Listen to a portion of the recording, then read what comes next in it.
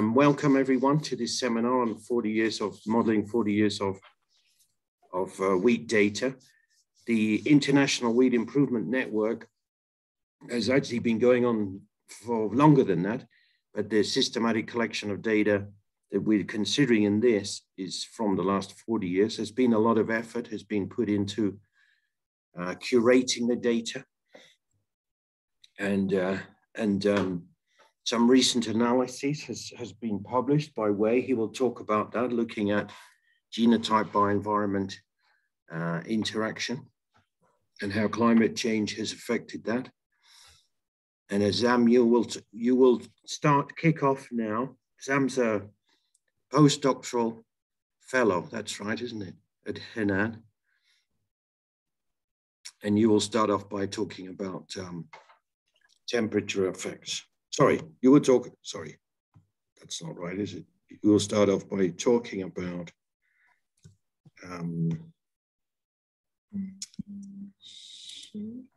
You see my screen? Yeah, that's right, optimal temperature response function to simulate wheat yield. So please go ahead, Azam. Okay. Good. You may need to share yours. Yes, that's good. Yes, now you see? Yep. Okay. Hello, everybody. Thank you very much for this opportunity. It's a great honor for me. And thank you, Matthew, for coordinating this webinar. So I start my talk about the optimal temperature response function to simulate wheat yield across the globe. As you know, high temperatures affect the crop performance and growth and development of the crop, and it reduces the final yield. Previous studies have shown that the modeling crop responses to temperature is the greatest source of uncertainty. In addition to high temperatures, currently the Earth is undergoing a global atmospheric drying as a result of an increasing in atmospheric water vapor pressure deficit. And recently, many literature reported that this high VPD will reduce cross-primary production of the ecosystem, or it has a negative impact on the crop yields. In fact, the debates about the impact of the vapor pressure deficit on radiation use efficiency and crop yield has started since 1999, when Sinclair wrote a comment on the Kinneary paper that claimed that the high VPD will reduce the crop yield. And Sinclair emphasized that to test such a hypothesis, we need a high range of data with a more robust and accurate method or technique. So to answer these questions, we collect the data from different locations around the globe. We collect the data from Australia, 2 sites in China, and some and South Asia countries, including 2 sites in Nepal, 1 site in Faisalabad, and 2 sites in India, Ludhiana and Pusa, and 1 site in Bangladesh, Jamalpur, and 1 site in Karaj, Iran. 2 sites also in Colorado and in United States, including Colorado and Arizona, and 1 site in Mexico, which is Obregon experiment and Indian site experiment. They include 2 types of experiment: high yield potential experiment and high temperature experiments. Here I give you a brief information about the temperature variability of a different location. For example, we have covered a wide geographical location. Arizona has a high daily temperature and daily maximum temperature. Instead, Kathmandu in Nepal has a very low temperature compared to other sites. And Karaj also has high temperature. And for high temperature experiment, because the sowing date is later than normal or yield potential experiment, these experiments also face with high temperature by the end of March. And in our study, we focus on the period from heading to maturity. And another temperature index we use in our study, it was T-day, which calculate by 25% of daily minimum temperature plus 75% of daily maximum temperature. If we use T-day, because we focus on the period from heading to maturity, therefore rarely we have the temperature below 10 degree or temperature above 36 degree.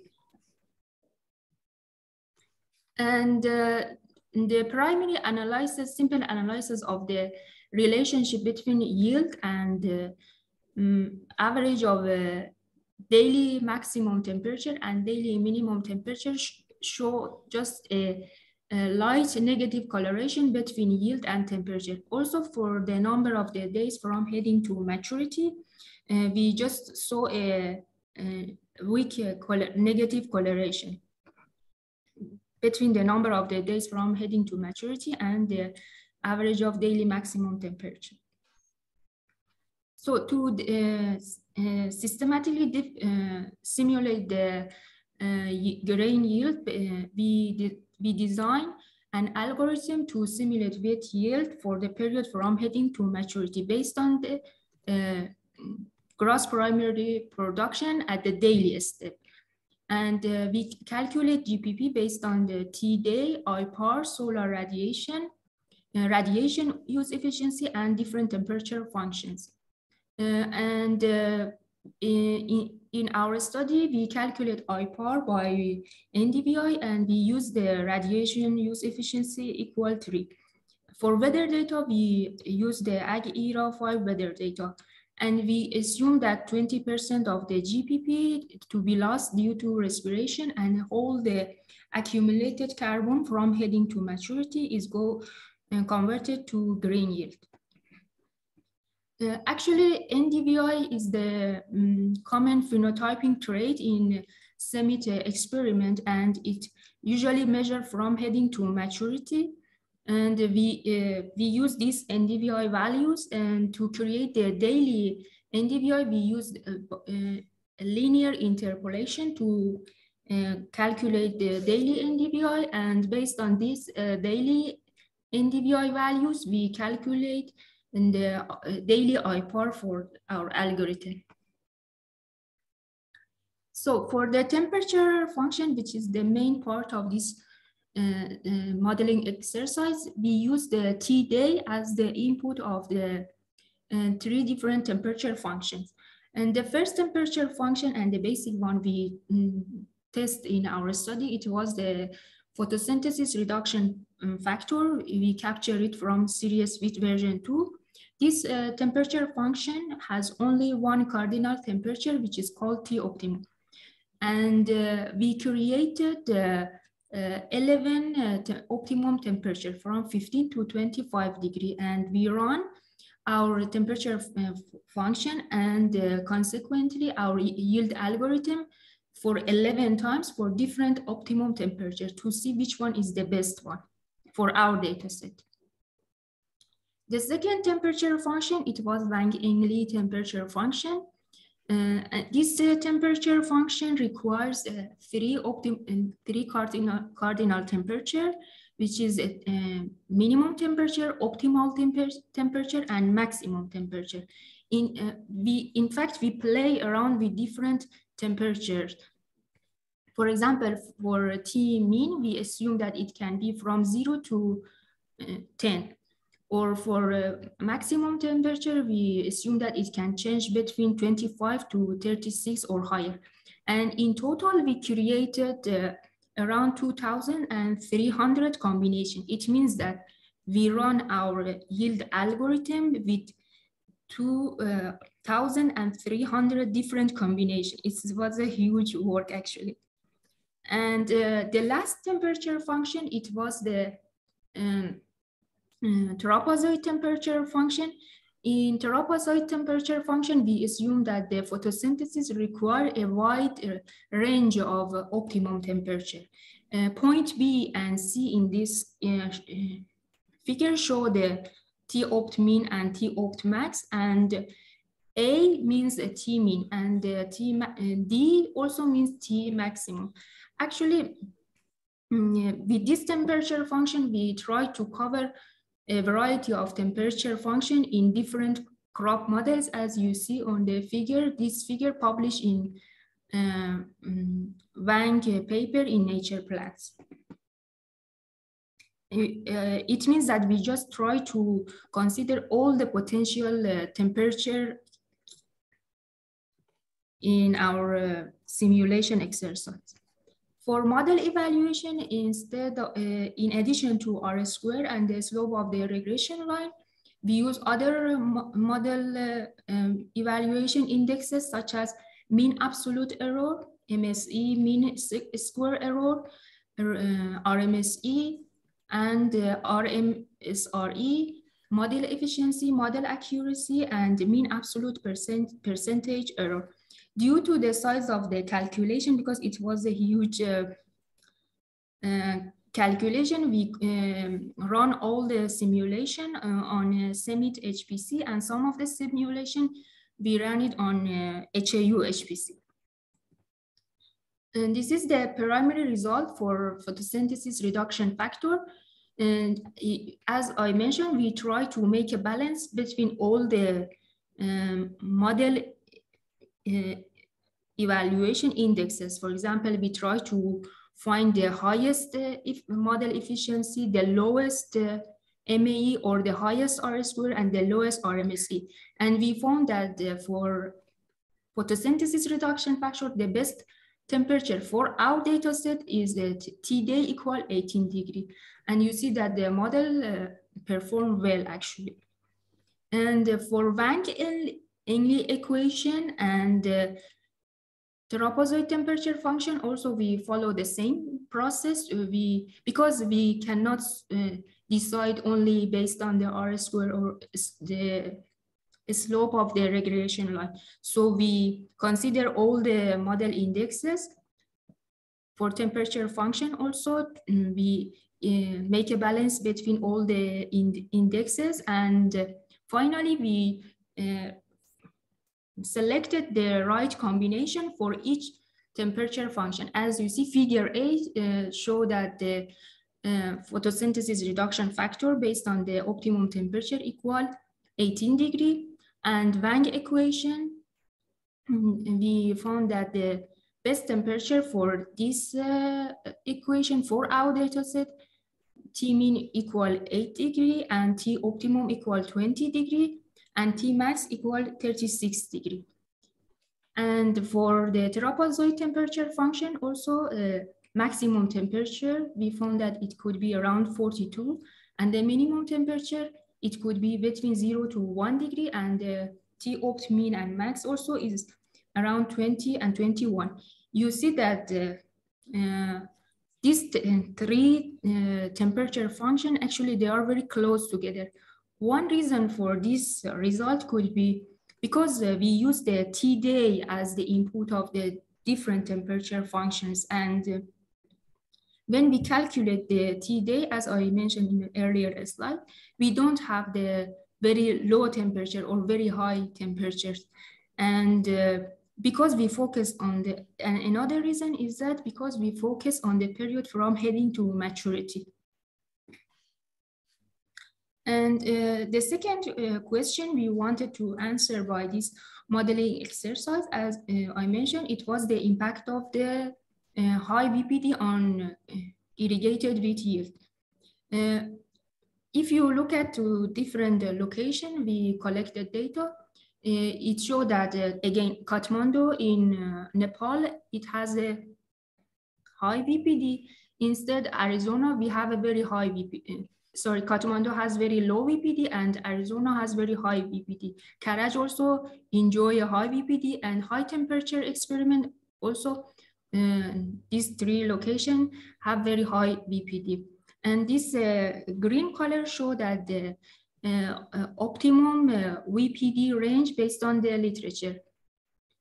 And I would like to mention two important literature and that recently published. One is the systematic effect of the rising atmospheric vapor pressure deficit on plant physiology and productivity, published in Global Change Biology. And the second one is the plant responses to rising vapor pressure deficit. Both papers conclude that with high VPD, global warming, high temperature, and high VPD, it reduces the global gross primary production of the ecosystems, and it has a negative impact on yield. So to test this hypothesis, we capture figure A from this literature. Figure A actually calculated and made by different, is made by data collected from different ecosystems. It covers a wide variety of ecosystems. And if we see this figure, we can find such a ramp function in the figure.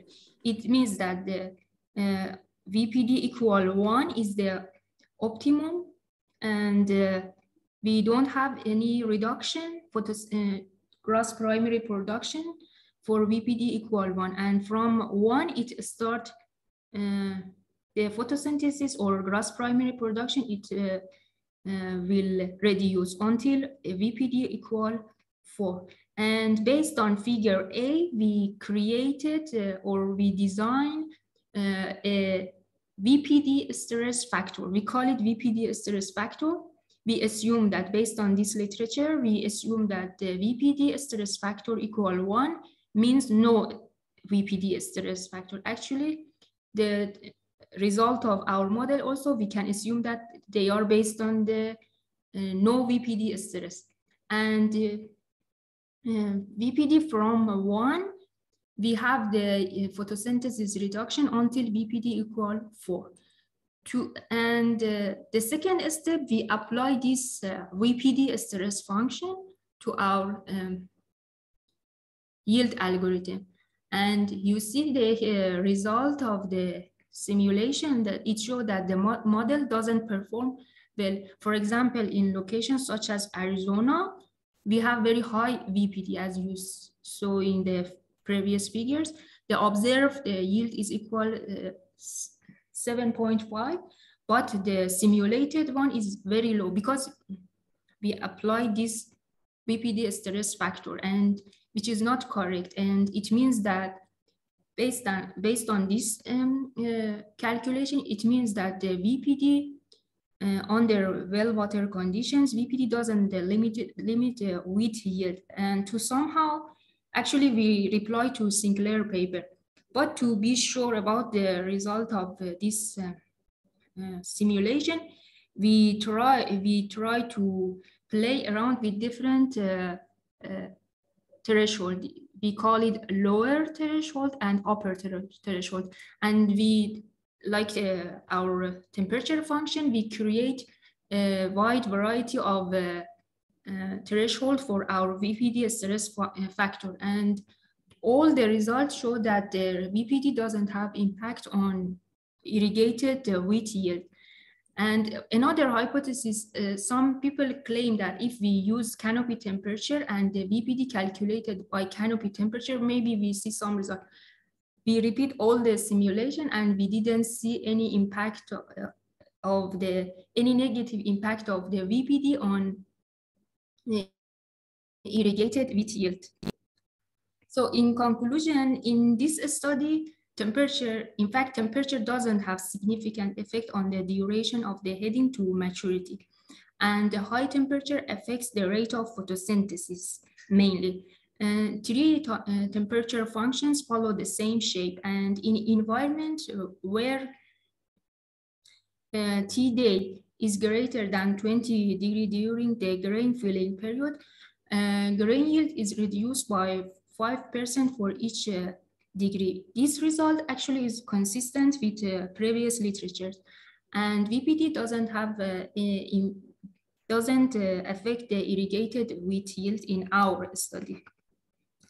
So at the end, I would like to say thanks to all the people who help us and share the data with us. First, I would like to say thanks to my mentor in CIMMYT-China with and Maize Joint Center, URSS. And thank you to Matthew Reynolds and Francisco to share the Oregon data. And a huge part of this data come from Jesse Poland South Asia Beret with Genomic Project. And Jesse Poland and Uttam and Margaret, they share the data about the South Asia. And Kelly, he provided the data from Arizona, and Mariano provide the data from Australia. Sarah from Karaj, she provide the data for Karaj, and two other colleagues, Adel and Hayan, also provide the China data. And also Carlo, he processed the Ag-Era 5 data, and many thanks to Ernesto Giron for revising my script, and he did the automation process also. And thank you very much for your time. Thank you very much, Azam. That was great. Now let's hold the questions to the end, and we'll move on to Carlo's presentation. And Carlo's working in CIMMYT in the Sustainable Intensification Program, and he's going to talk about estimating wheat canopy temperature as a substitute for just using MET data when simulating growth. Carlo, over to you.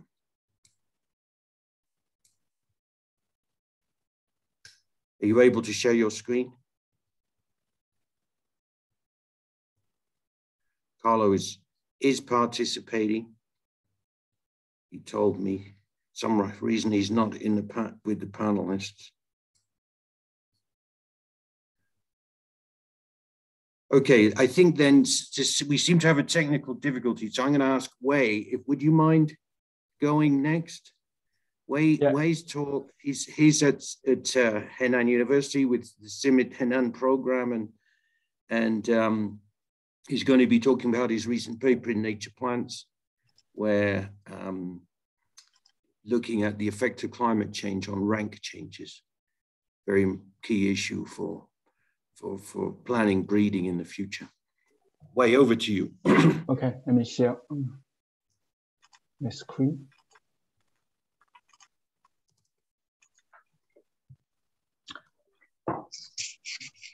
Good morning, good evening, good afternoon. I'm glad to introduce our recent publication in Nature Plants. Yeah, so we are conducting some initial analysis of the relevant data and try to understand what's the story behind it. So the title of the presentation is "Increase the Ranking Change of Wheat Breeding on Climate Change." This is a teamwork which was conducted by contributed by CIMMYT and also HAU and some other institutes. It will including several parts. So the first one is the research background. So why we do such research? Because CIMMYT has different breeding goals comparing to other breeders. And the CIMMYT breeding methodology is tailored to develop widely adapted disease-resistant germplasm with higher and stable yield across a wide range of environments. So this methodology has permitted the permitting of a large number of multiple resistance genes for use against a wide spectrum of diseases and the tolerance to abortic stresses. One indication for the success of this approach is that over 80% of released wheat cultivars in the developing world had CIMMYT germplasm in the pedigree. So we hope this methodology can be successful in the future. There are two main components of this methodology. The first one is to test all germplasms on optimal conditions, which was conducted in Mexico, and another key component is to test selected advanced lice in multiple locations that represent diversified environments, which was the objective of Wyoming nursery date. Although this method, this approach exists, it affected by some emerging risks. One component very interesting concern for breeders is the GIE. So the genotype environment interaction. So the GI. So that are the differential responses of the genotype to environments. So GI that affect every aspect of decision making in crop breeding, especially the CIMMYT breeding, this pre-breeding that targeted for wide adaptations, because it may affect the selection efficiency, life cycle, environment clustering, and also breeding goals. There was a long history of studying GEI in breeding community, so more than over half centuries to map, to measure, to map, and to utilize the GEI.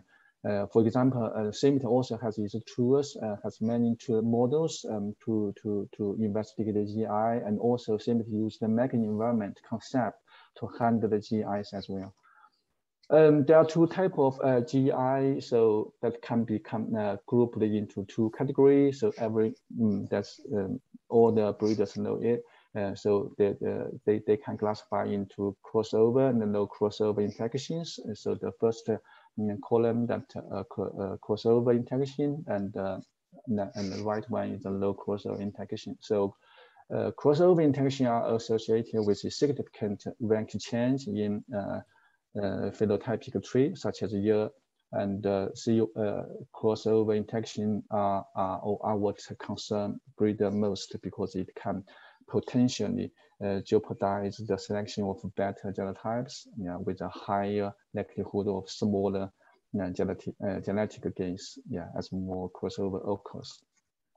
Because of these goals, we face some challenges of climate change, because in all sides the climate change significantly, and we also observed and predict impacts of climate change on weight yield and quantities and stabilities. And the first plots show the academic results. For some nursery trials, we found that there are significant changes of climate change on yield. And the second plot shows that the predicted changes of yield on the climate change for all the weight areas. We can see that there's a substantial decrease of yield in most of the weight areas. So we already know some impacts on yield, quantity, and stability, but we don't know these effects on breeding approaches. So we want to know what's the impact on the approaches. But there are lots of the challenges, lots of the bottlenecks to investigate these aspects. Because we have limitation on method, we have limitation on data as well. So in these studies, we use IWIN-DATE. IWIN-DATE, that's International Weighting Improvement Network nursery date. So in this date, we have connected, IWIN has connected over 10 million raw phenotypic data points. This data spans from 1979 to the present over more than 90 countries. For these studies, we link the nursery science nursery data to the weather data. So we use the ERA5 weather data and to link this two data sets together and try to understand what's the impact on GIE. So in these studies, we only use 4 nursery data sets. The first one is the SW. That's test high yielding spring bred wheat during under large optimum environment and management conditions. We use international durum nursery. So it has the same nursery as the same goal as the SW, but focuses on durum wheat. And we also have high temperature wheat yield trial, which we call high wheat. Need to evaluate spring bred wheat on hard irrigating environments. And the last one is the semi-arid wheat yield trial. Need to evaluate spring wheat, spring bred wheat that is specially bred to maintain yield on the dry and drought-prone conditions. And we also have this ME system that indicated by different colors. So in terms of the method, we hope that we can use very simple method, very straightforward method to investigate the impact.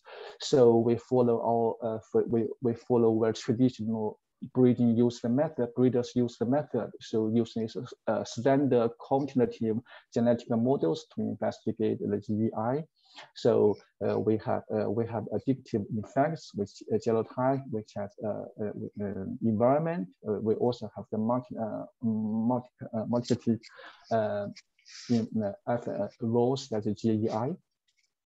And we use Fano-Wixon method models to identify crossover G by E. So that's where traditional and widely used method to identify G crossover.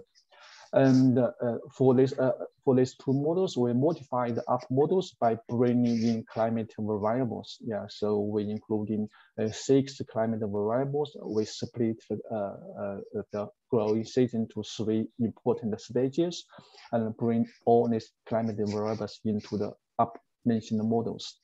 And finally, we estimate the occurrence of ranking change by counting the number of the crossing over for all testing lines or crossing all testing sites.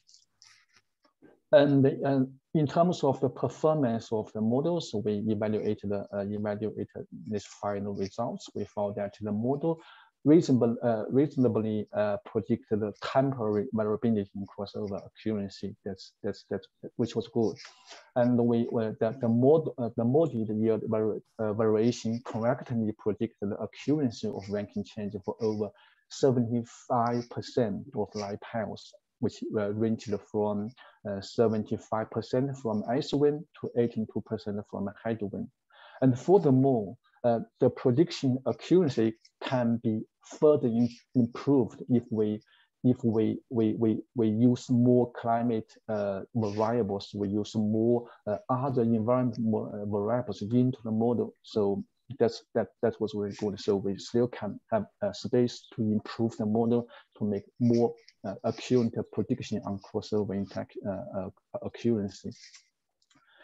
Regarding the results, we have 4 results. The result 1 is we observed the temporary trend of ranking change occurrence, which was totally based on the observed year.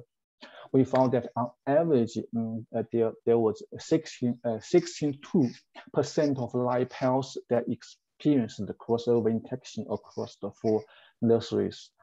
We found that all nurseries experienced steadily and fast increases in crossover accuracy except headwind. This suggests that ranking change has become more frequent since the trial began. So the increase was markedly high in 2 allied trials, which was SW and IDWIN. Yeah, so the increase of crossover is quite high increase. Yeah, which because they and in headwind, so the crossover occurrence decreased slightly from 1992 to 2019. Because the headwind only it starts from 1992. It is short, so this trend is more significant. Yeah, but there was a decreasing trend.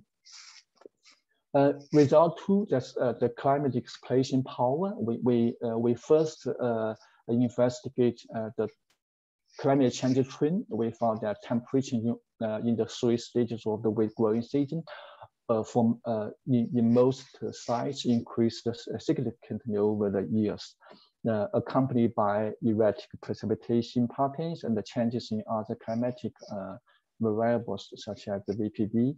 And there were also changes in spatial variations of some climate variables, such as minimum temperature, humidity, and reflecting the enhanced spatial heterogeneity of growing season environment. That means there have some potential risks on breeding on our trials.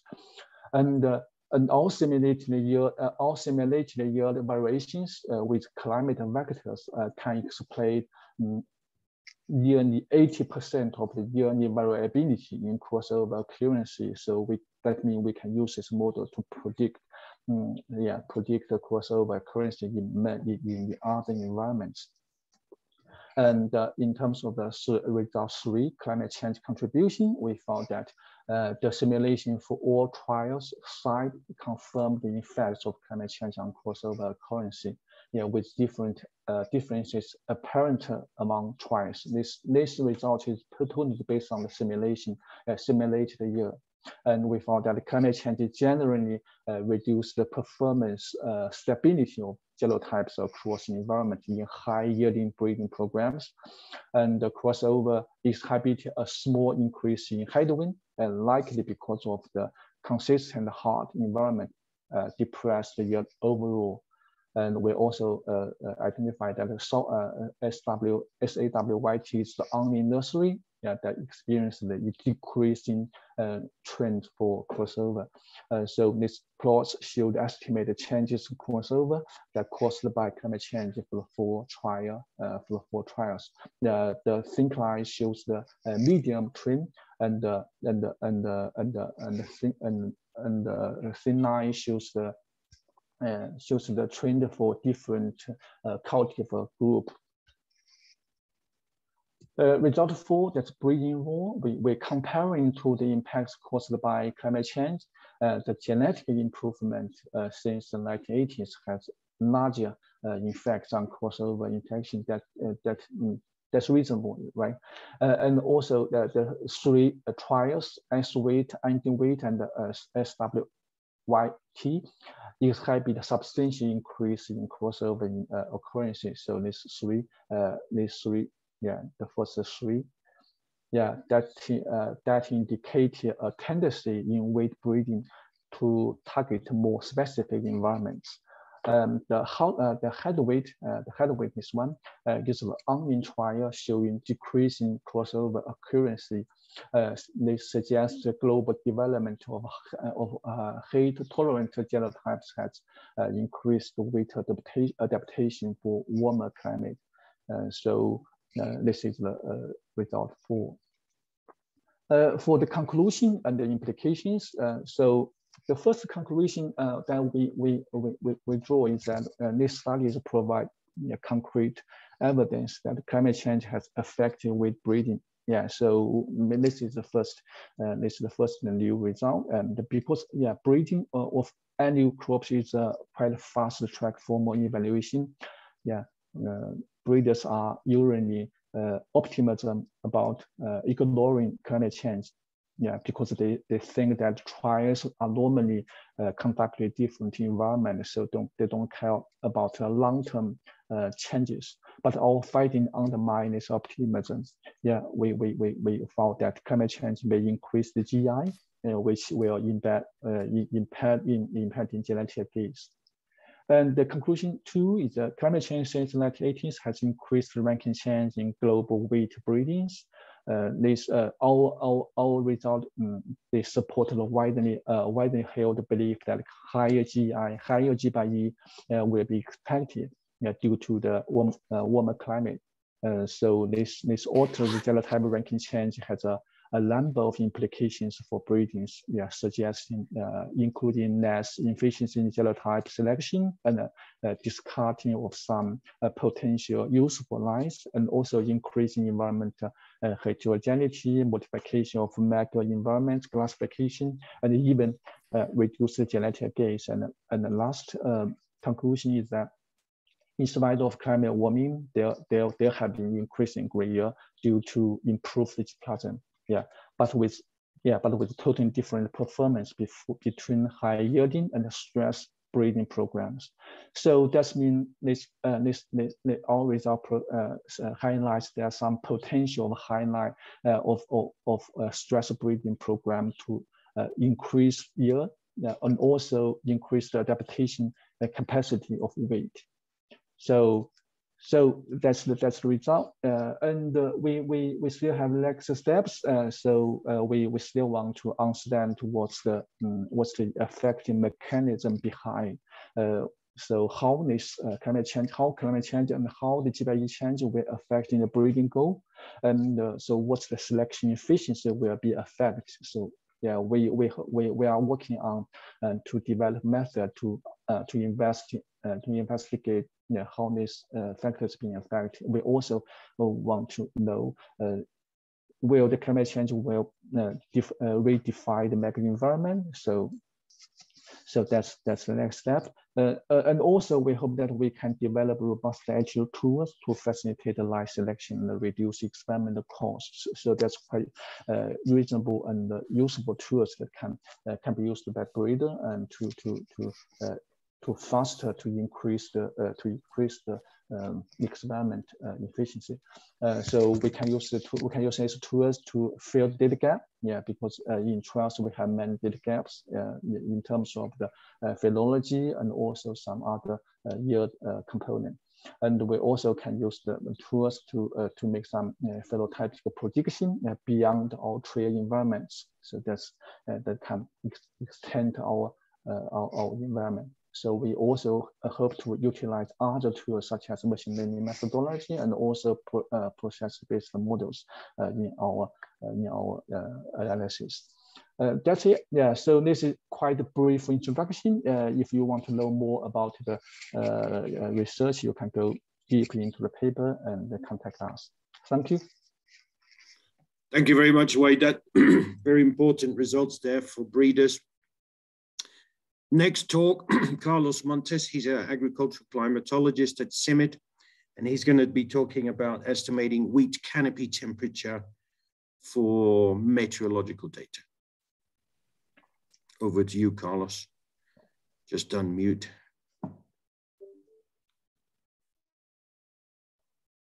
Let me share my screen.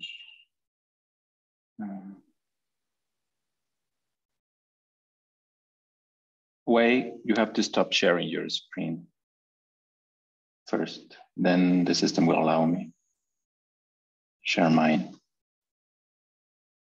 Yeah, that's right. Okay.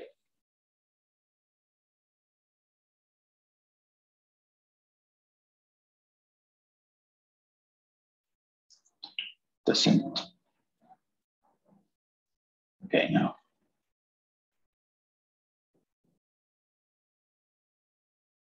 Good.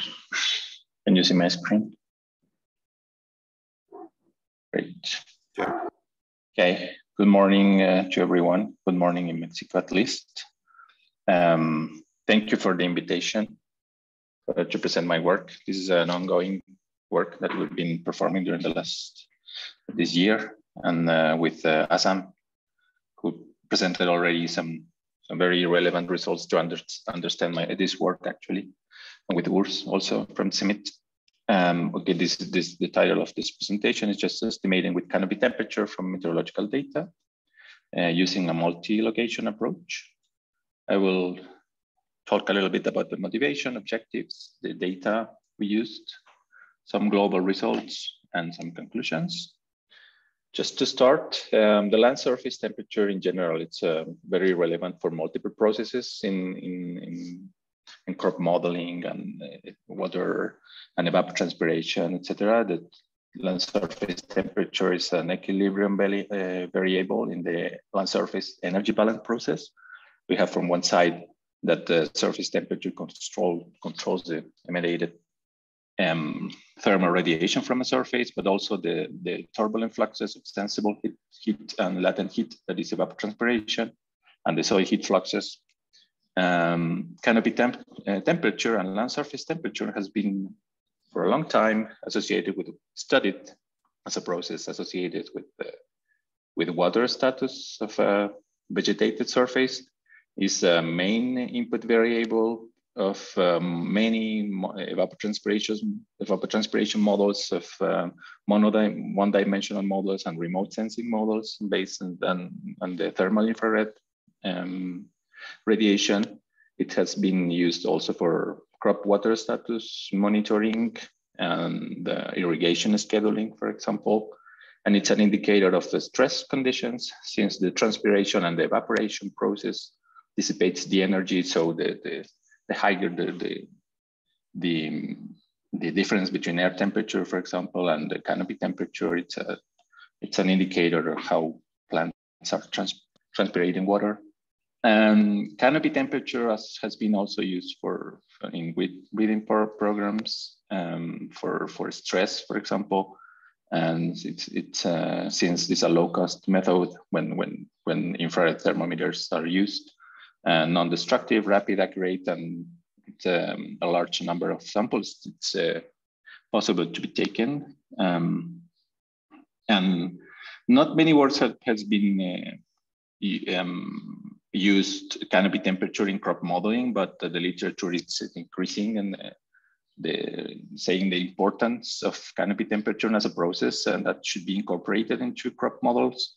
Since, for example, the effect of high temperatures, extreme temperature events can affect the water status and the generating heat stress on crops and on yields, affecting yields, and also the plant physiological response to heat stress. Some authors say that air temperature is better related with the response to stress than air temperature. That is a kind of proxy of plant temperature. So we can find literature saying that the canopy temperatures can be a better predictor than air temperature of the impact of high temperature events on crop yields, for example. But unfortunately, canopy temperature and land surface temperature, and it's not routinely measured because there are no stations, for example, systematically, or sensors systematically measuring temperature. So it's very difficult to obtain long-term time series for climate change impacts studies,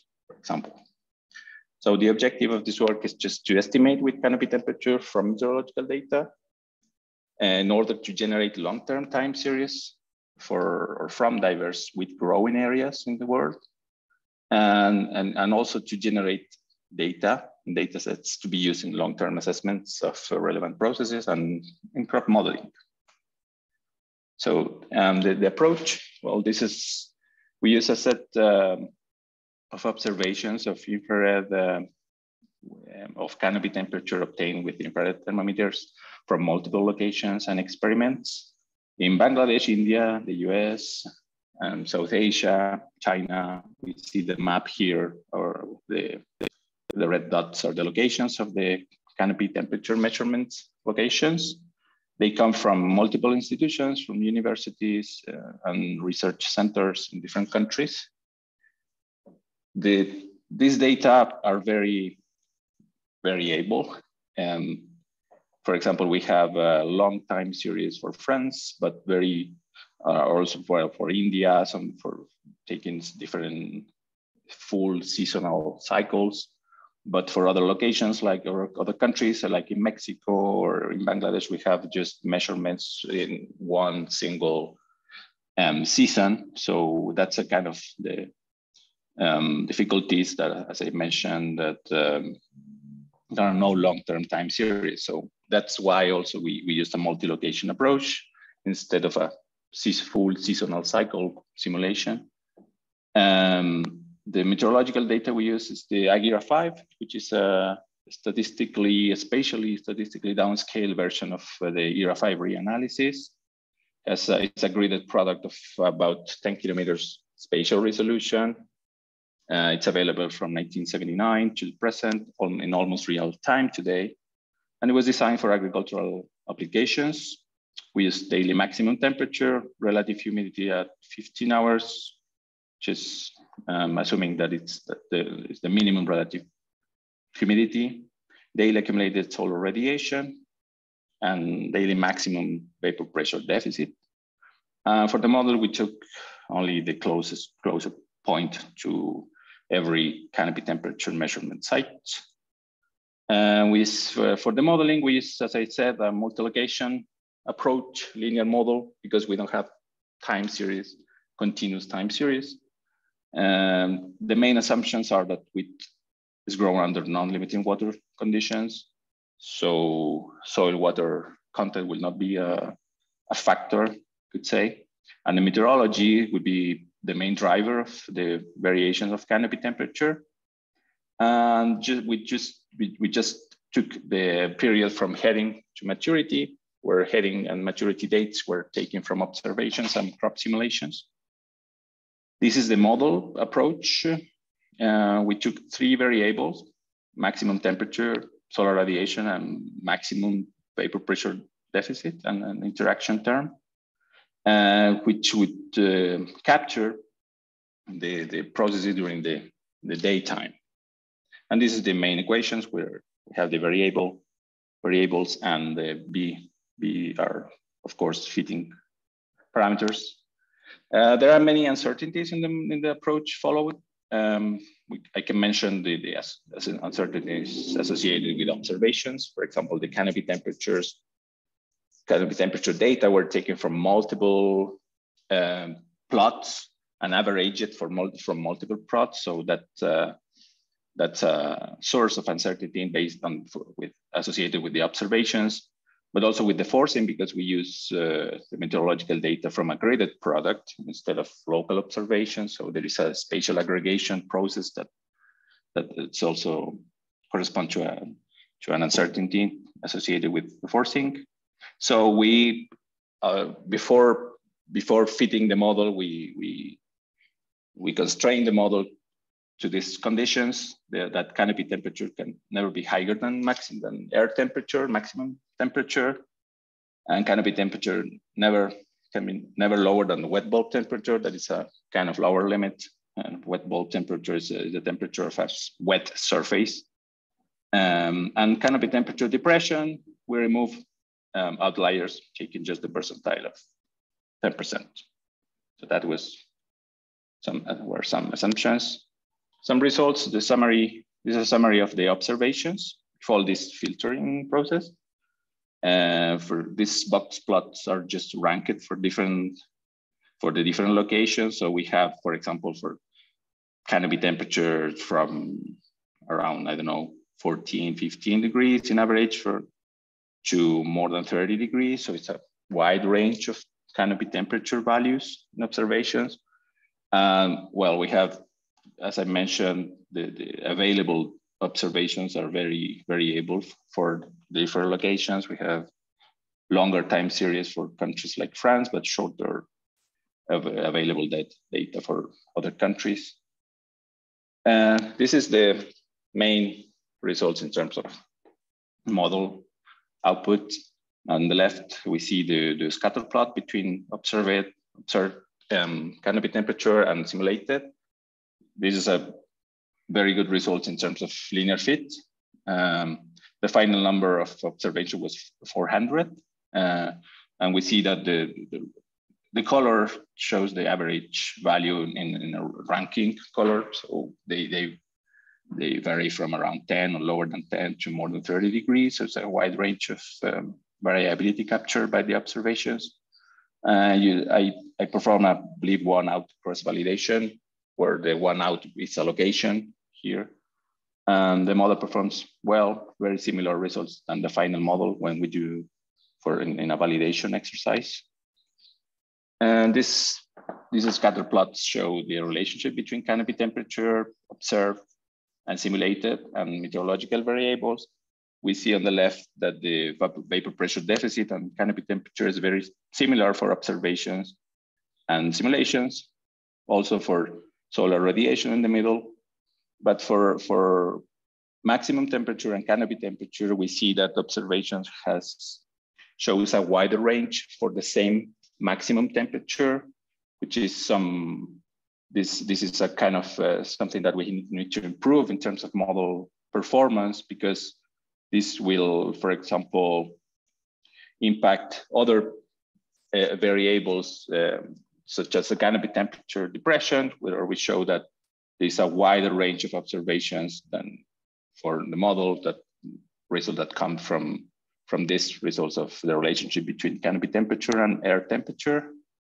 And this is just to show how the canopy temperature simulated depends, of course, of the environment but also of the available data set. For some countries like France, we have very good fit because we have also higher number of observations. For the countries who have lower observations, and the performance is poorer than for other countries. This is the error, the error metric, RMNC for different countries. On average, we have 1.6 degrees. But on the right panel, we see that there's not a clear association between the error and the number of observations, which is I don't know. I was expecting something something clearer, but well, there are many limitations on the approach. For example, it's some factors, things that we need to include in future works to try to improve results. And for example, to assume optimal water conditions for the full seasonal cycle, it's something that is very complex in terms of in the field. We know that water conditions are very variable from one day to another, evapotranspiration, etc. We use gridded input meteorological data. And also one of the uncertainties and limitations come from the use of instantaneous canopy temperature observations during one moment in the day versus the time integrated meteorological data, for example, the solar radiation. So we're not comparing exactly the same things, but also maybe we should include other variables that are relevant, just stomatal conductance or some aerodynamic processes in terms of resistances, and there are processes that are related with heat transfer in the land surface, or the leaf area index, also very relevant. In any case, we will continue working on this. For something I would like to have, for example, is more data from Southern Hemisphere. We don't have yet data for relevant countries in terms of wheat growing, such as Australia or Argentina, I don't know. And also we will calculate with the model later canopy temperature for more locations. Like this is a map of the iWind network, where the idea is to obtain data for all these locations, and maybe a gridded product for using the globe, the wheat areas. And of course, using this long-term time series, this is a canopy temperature for Mexico obtained with the model from 1979 to the present. So the idea is to use this time series in experiments of climate change and crop modeling. Some concluding remark. So we can say that canopy temperature can be well estimated using meteorological data and the modeling approach, statistical modeling approach. And the results are very variable from different locations, with an error of 1 degree to 2.5, which is quite wide. We need to explore a little bit more how the model performs for contrasting areas, such as dry versus wet areas that we have in the observations, and measurements from North Africa, for example, and South Asia. Well, and one of the things that we need to improve is that the existing biases, such as in the relationship between canopy temperature and air temperature, can be transferred to other very relevant variables, such as the canopy temperature depression. So one of the questions is, should we include more variables and processes, of course, into the model? So those are the questions that we have today. Thank you. Thank you very much, Carlo. A very, very valuable exercise many people don't realize how different canopy and air temperature can be at high vapor pressure deficit. We've seen differences 8 degrees sometimes, so it definitely has an effect at certain times of day and environments. Anyway, we're on time. I do want to make some acknowledgements, and then for those who are able to stay, there's a few questions in the chat. First of all of the research conducted in and presented in this webinar were conducted by the CIMMYT-China Wheat and Maize Joint Research Center. Azam was supported by Henan Agricultural University. Carlo also receives funding from the CRP Wheat, and there was funding from CCAFS and Hedwig. And the CIMMYT-China Wheat and Maize Joint Research Project is funded by Henan Provincial Government and Henan Agricultural University. So those are the sources of support for this work, which is ongoing. Much of the work is part of the project we're calling Heat and Drought Wheat Improvement Consortium. Now, let's see. We still have over 100 participants. That's great. So let's take a look at some of the questions. First one I see from Masawa Abbas, and I think this was for Azam, who says, how can we fix the base temperature for different areas? Do you have an answer for that, Azam? You're muted. You have to unmute. Can you unmute? Yes. Actually, for this modeling exercise, we assume that we don't know any minimum, optimum, and maximum temperature for our temperature function, and we play around with many combination, and we run our model based on the many temperature combination from 0 to 45 from 0 to 45 for each T mean, T optimum, T max, and those two optimum temperatures, T opt mean and T opt max. And by the model evaluation indexes, we found the right temperature for each temperature combination. Is it clear? Yep. So there's also, from Abbas, also the question of does low temperature increase the wheat yield or decrease it? And so I gave him a quick answer. In fact, it depends upon the optimal minimum temperature, which is something we don't know. And that's one of the exercises that we're trying to establish is there an optimal, presumably there is an optimal minimum temperature, because we know that high night temperature can decrease yield. That's been shown in several crops already. So there should be an optimum, but it may depend on the number of factors. So you guys are looking at that, Urs also. Somebody asked if the presentation's available for the recording, and I put an answer in the chat where you can find a link. Question for Carlo. Fluctuations in canopy temperature affect the lower leaves or not? What do you say about that, Carlo? Unmute.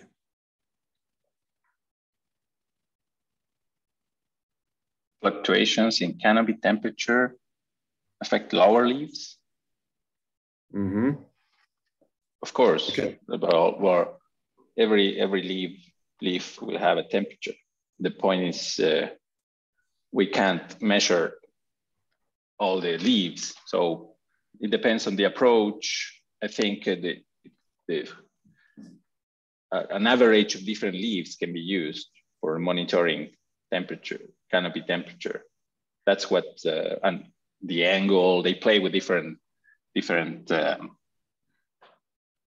measurement strategies.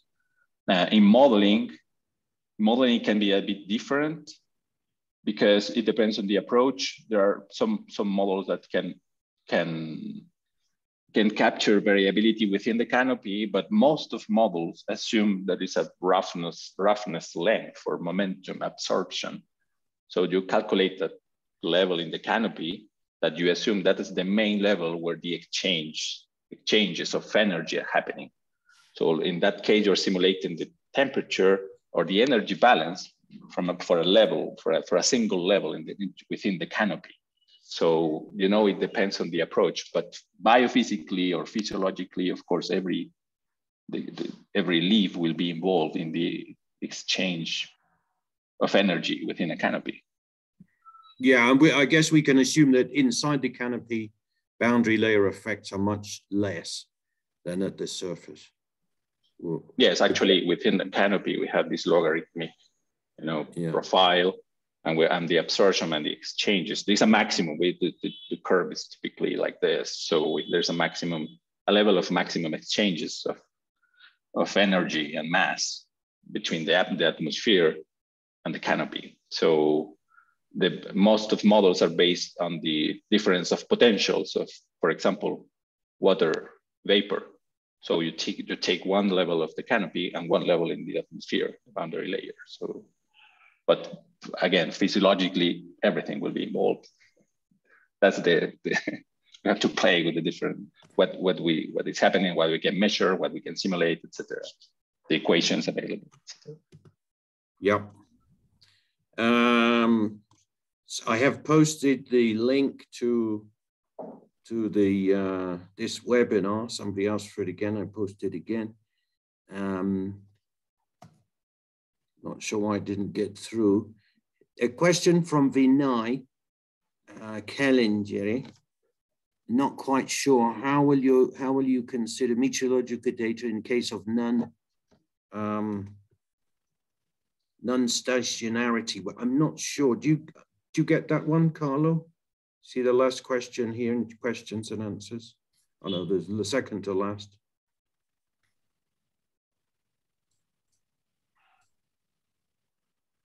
Maybe Vinay, you can send that question again. So yeah, there's a question here, another one for you, Azam. Apart from temperature, what other factors constrain the model? How do we separate soil moisture-induced stress from these temperature-induced stresses? Last question from Samuel Kouamoa. How we separate soil moisture? Induced stresses from other factors that will affect temperature. It's a good question because irrigation data and water availability data in the soil is among the hardest to collect of any meteorological data. I expect you would agree with that, Carlo. Although we're looking into ways to use remote sensing to estimate, to calibrate that. Where you have less questions, I think, because you published your work recently. So I think most people can refer to that and get their questions answered. Any suggested answer, Azam? For soil moisture? I think it's, yeah, go ahead.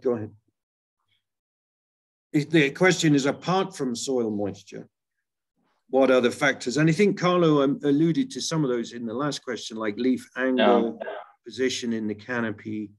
And of course, in breeding trials, unfortunately, we're often confounded by height.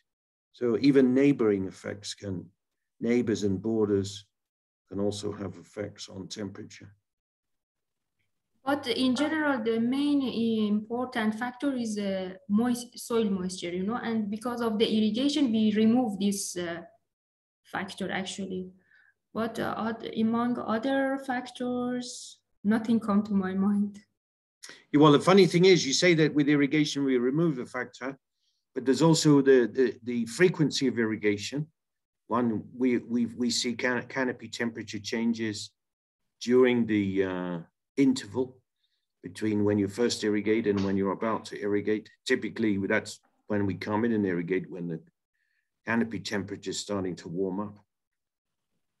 And then many regions of the world are not irrigated or have limited water, so you have reduced irrigation. So irrigation, in theory, can overcome those effects, but of water deficit or water limitation.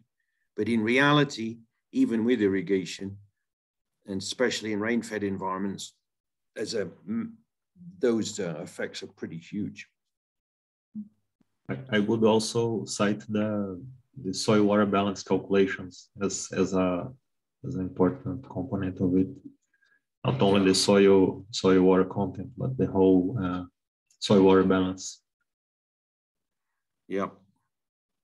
So here's a question from Samuel again. Can the immediate temperature at some boundary layer above the surface be very different from air temperature? I'm not sure of the last part. I'm not sure about the question, but immediate at some boundary layer from air temperature. Well, air temperature is measured within the boundary layer. So maybe you mean a different height of the boundary layer. Yeah, but I'm not sure about the question. I'm sure you can send that, retype it or send it to Carlo. No. Okay, we have one more question here. Daily mean temperature is often calculated as a simple average of daily maximum min temperature. What's the rationale for using higher weight for maximum temperature as in Azam's presentation? You weighted at 0.75. Because we wanted to emphasize on the daily photosynthesis.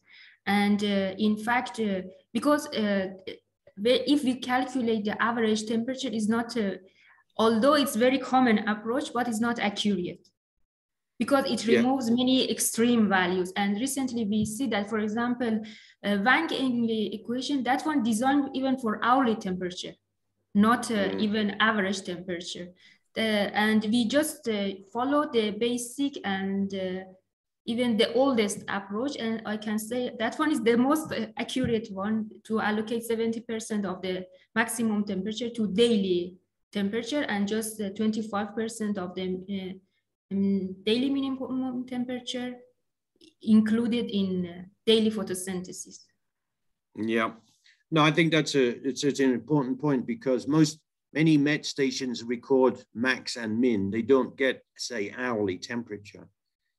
And you're saying when you actually calculate the real mean, it is weighted towards the higher end, right? Yeah, just the mean taking maximum and minimum is very good for statistical purposes. But when you want to apply that for physiological, in modeling, etc., it's at least for plants, it's good to have a kind of weight for the daytime processes because minimum temperature reflects what happens during the nighttime, the nocturnal cooling before sunrise. So that's the reason why it's very often these factors, like in this case, 75% weighted for daytime processes. Probably varies with the environment too, I would guess. Sorry? I imagine it would vary with environment. That weighting must vary with environment. Here's a question in the chat. The effect of precipitations like vapor, fog, mist could have a great impact on canopy temperature due to evapotranspirational effects. That's a question. And I think the answer is yes, absolutely. If you have a high humidity, the air temperature and the leaf temperature is always going to be much closer. So yes, because actually the high humidity makes the gradient of water vapor between leaves and the air to be much lower. So the demand of water from the atmosphere decreases with high humidity. That's the physical process. And then we have a question from Victor Comrell, who says, what might be a good reason to model nighttime temperature? I can answer that unless somebody else would like to. I think Victor, sorry. Go ahead. May I add one thing? I think the importance of the night temperature is for respiration. And right now, actually, there is a gap in crop models that they the crop model don't calculate the respiration accurately. And recently, there are some literature that discuss about the hidden role of the nighttime temperature and respiration and so on. That's right. Yeah. Yeah, there's a big gap in our understanding of the effect of nighttime temperature. It's like Azam says, respiration is very likely because that's carrying on 24 hours a day, unlike photosynthesis, which is only half the day. And then also nighttime temperature can have an effect on development rate. And again, that is something that needs to be better understood. So this is a real frontier for research in crops, the effect of nighttime temperature. And again, the IWIN data set is an excellent body of data to be looking at some of these effects. And this work is ongoing. Carlo, you wanted to say something? I know about, you said what the importance of nighttime temperature for crops and development. There are some recent research in terms of correlation between nighttime temperatures and yields, etc., like physiological processes. And I can say there are more interest in terms of ecosystem processes instead of plant physiology.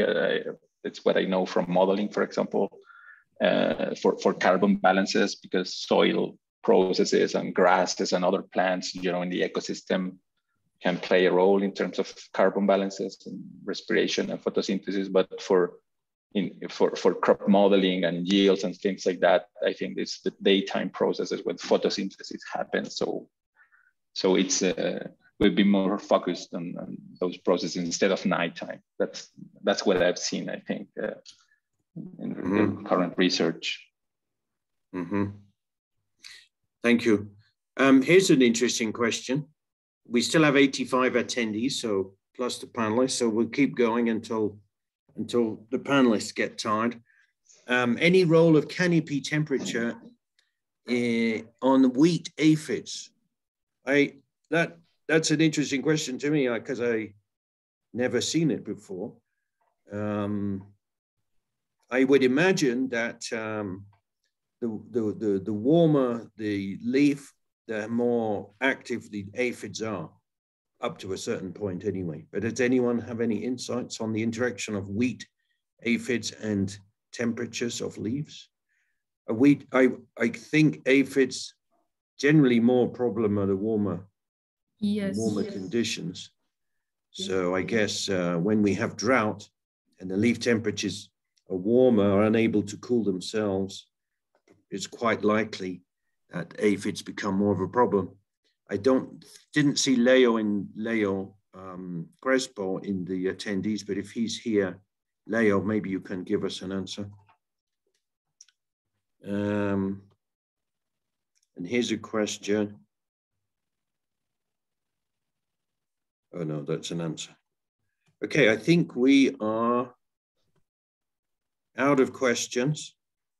So thank you very much again to the panelists and the speakers. That was a very useful overview of some of the outputs coming out from this analysis of this big data set, 40 years of wheat international wheat improvement network. Thank you to all the IWIN participants who are here. And Kai, if you're here, you want to announce the next seminar, or are you too wrapped up in your other meeting? Well, looks like Kai's probably tied up in another meeting, but Kai will be announcing the last Big Data Modeling Community of Practice seminar of the year presently. So thanks again, Azam, Carlos, Wei, great talks. Thank you to the audience, and enjoy the rest of the day. Thank you. Thank you. Bye-bye. Bye. Bye. Bye-bye.